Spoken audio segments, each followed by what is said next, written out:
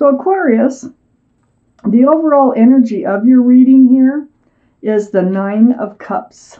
Now this can be a card of wishes coming true, which is very nice. It can also be a card of not being able to hand out your love, or intentionally not handing out your love, keeping your love on a shelf behind you, guarding it for the right time, the right person. So let's find out why the Nine of Cups is surrounding your entire reading. Up here in your highest energy, I have some confusion going on here about love. That's why. You are guarding your love, because this is the Seven of Cups. And see, all those cups have something else in them. That doesn't leave much room for love. And this is the way your relationships have been going, or one that you're currently in. It feels like another cup, a Seven of Cups. There's something in there. They all look great, you know. They're all yelling, pick me, but none of those cups are the right cups. So you're confused about love. I have the Queen of Cups next to the Seven of Cups and right above the Nine of Cups. The Queen of Cups is water, Pisces, Scorpio, or Cancer that might be strong in your chart or in someone else's around this reading. But what the Queen, male or female, all the cards are male or female, is trying to do is peek in those little windows on the lid of that cup, because that cup is full of answers to love questions. So you have questions about love. I mean, how are you going to know? How are you going to know when you have a cup that's presented to you that doesn't have something else in it, that something else isn't going to take precedence over the love or over the relationship? So you're a little confused. You might be trying to figure out your own feelings.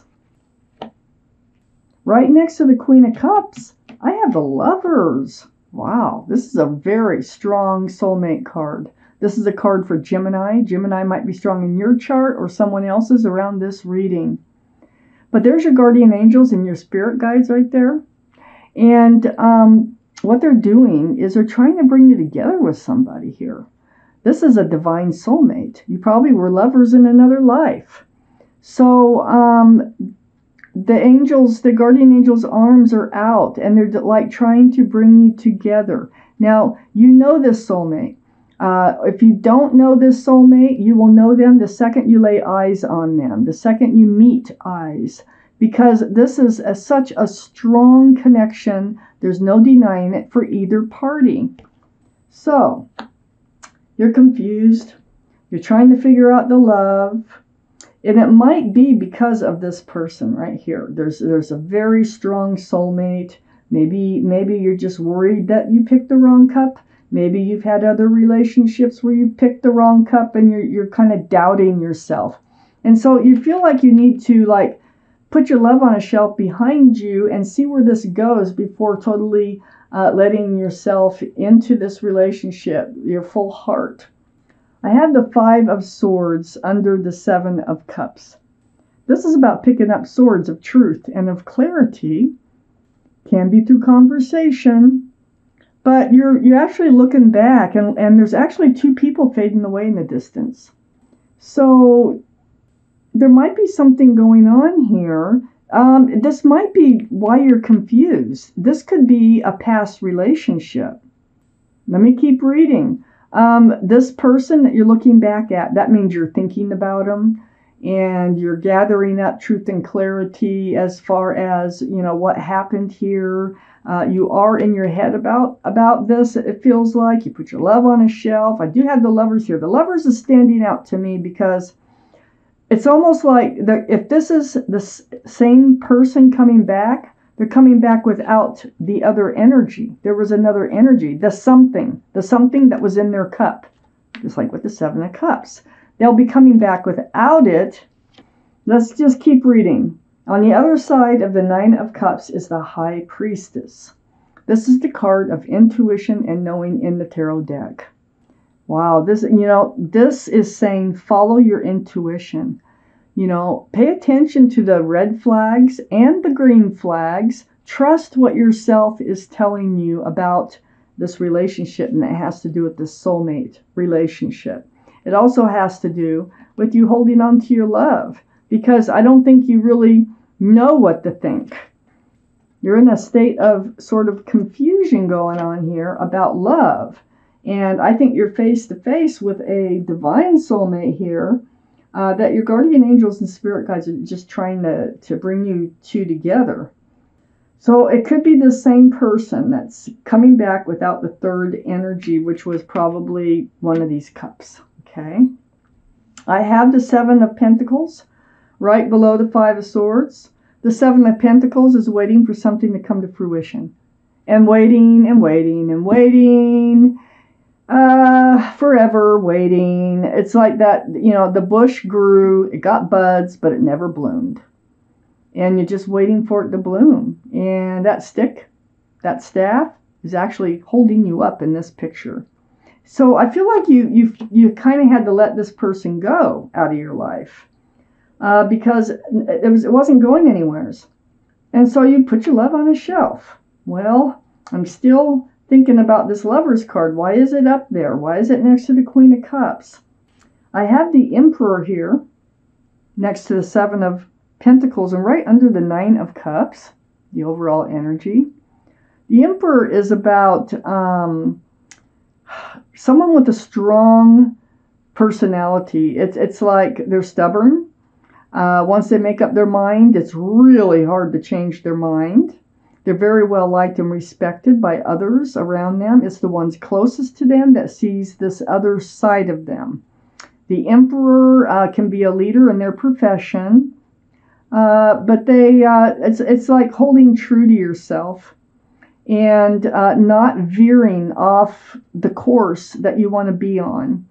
So I feel like this is you because it's right under the Nine of Cups. I feel like you are holding true to yourself. You're being stubborn. You've made up your mind. You're not handing out those cups of love unless things come together in the way that you think they should for you.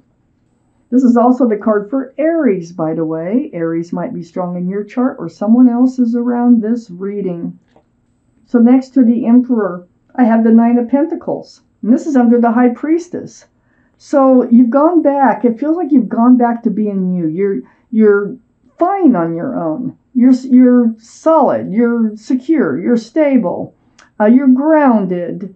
You're attractive. You are self-assured. There are a lot of great qualities about you just being a single person. Why do you need all this confusion in your life? And I think that's what you're wondering. But it's right under the High Priestess, right next to the Emperor. You're going to hold true to being you. You know you don't have to have anybody, but you'd like somebody.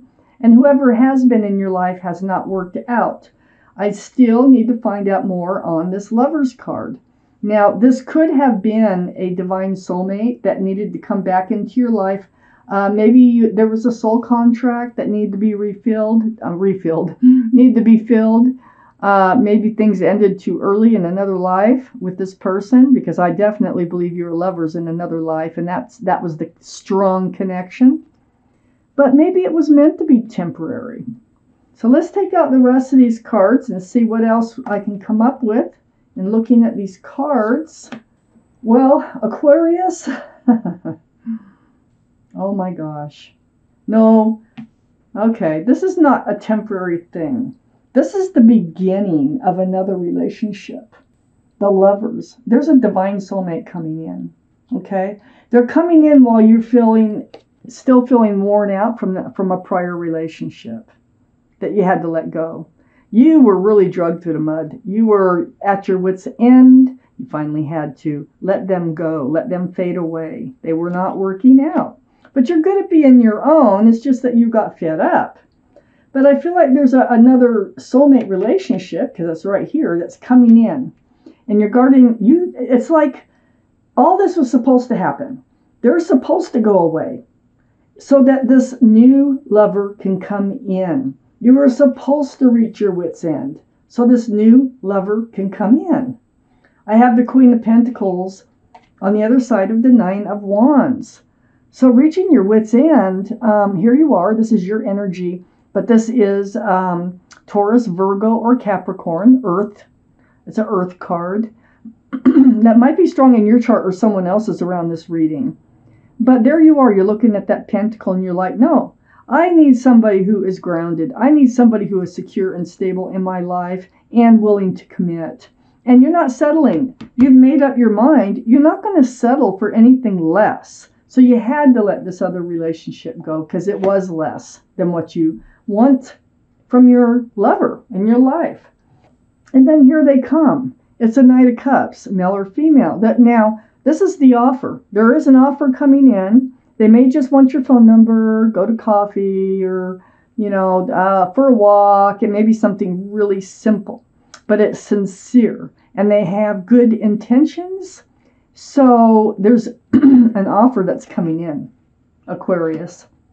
And they are grounded. They have a pentacle. They want the same things you want. They have the same things you have with the Nine of Pentacles.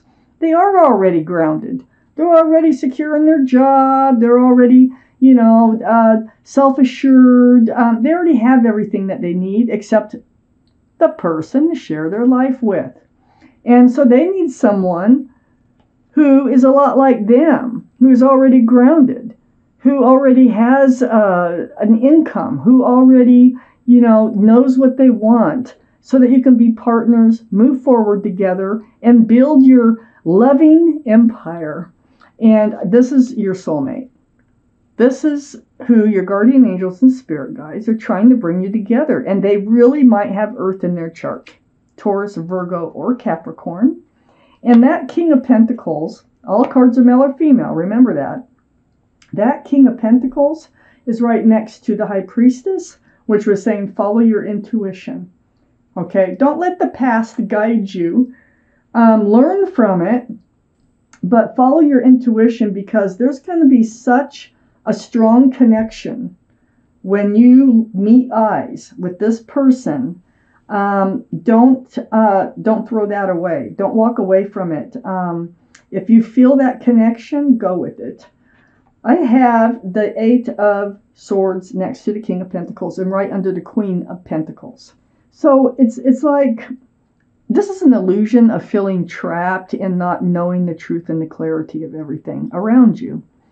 It's only an illusion because your feet aren't bound, your mouth isn't bound. You can ask, about what's around you. You can walk out of this situation. So it's only like feeling like you don't have all the answers, but all the answers are all around you. And when this person shows up, you will, it's like everything else is going to go away. I have the Four of Swords right next to the Eight of Swords and right under the Knight of Cups. You are going through this period of healing, and that's why you're being bound by those swords, because you don't know the whole truth. You don't know exactly what happened. All you know is it wasn't working. And there was something, an energy attached to that person that left with them. But you do spend time alone in the state of healing. This is a very deep healing card, very spiritual with stained glass windows. But this is about meditating, praying, soul searching for the truth and the clarity. And so while you're in this healing mode from this other relationship, another offer comes in. And this is the one. This is the one that your guardian angels and spirit guides want you to pay attention to. I have the Empress right under the King of Pentacles and next to the Nine of Pentacles. The Empress. This is to remind you of what a beautiful person you are inside. This is qualities, male or female. The Empress, if you're a parent, you're an excellent parent. I'll start with that one. But you are kind and thoughtful and loving and supportive and generous, and just there are so many wonderful qualities about you that whoever you do let into your life, now they have to be grounded, they need to be secure and stable, they have to have a job, they might even have a house, whatever. But they also have to have a lot of these qualities the same as you for this to last. So this is how you're going to know that they're the right person. Remember, you're wondering how are you going to know when you're going to hand out your love?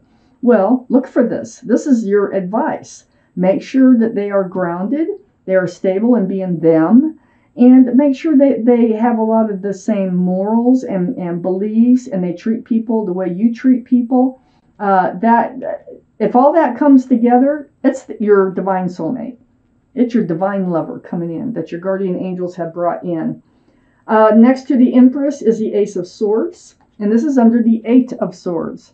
So the Ace of Swords it's about conversation, it's about truth, it's about clarity, and so I feel like this is a conversation that is had that's going to help set you free. When this person comes in, I think this is what's going to allow you to know that this is the right person. This is the right soulmate for you in this life. Okay? And so talk. Matter of fact, the two of you might be able to talk forever. I mean, like one of those deals where you talk all night long and then next thing you know the sun's coming up. One of those deals.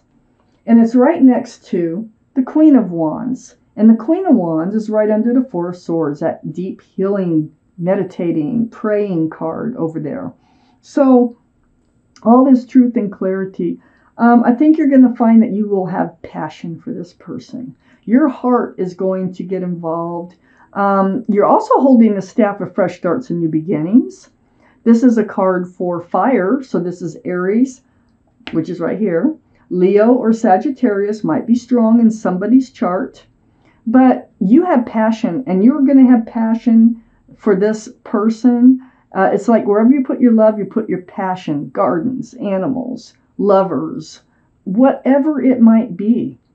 And so the Queen of Wands, by getting to know this person who's coming in, who desires the same things you desire, they have the same qualities. They think about life a lot like you do.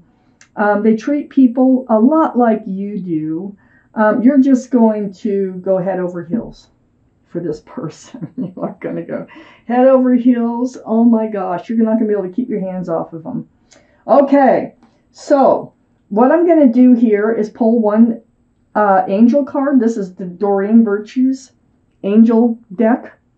And I'm just going to pull one card. It can be a card of advice or a card of just letting you know what's going on around you. I don't know until I pull the card. There's 78 cards in that deck. And so I'm just going to cut the deck where I feel. And there's your card. It's the Four of Thought. The Four of Thought. Now you can pause and you can read this card and really look at this card. But I'm going to read it to you, okay? The Four of Thought. Spend time in nature, listening for guidance from your angels and your own inner voice. Now, we've had that already. Your guardian angels and spirit guides, your own inner voice, the high priestess. Because overanalyzing the situation won't provide the answers you're seeking. Consider taking a vacation or a small break to help you rejuvenate and become clear on what your next step should be. Meditation can be very helpful. And that's what the Four of Swords is a lot about, meditation. So I'm going to show you that card one more time so you can take a really good look at it.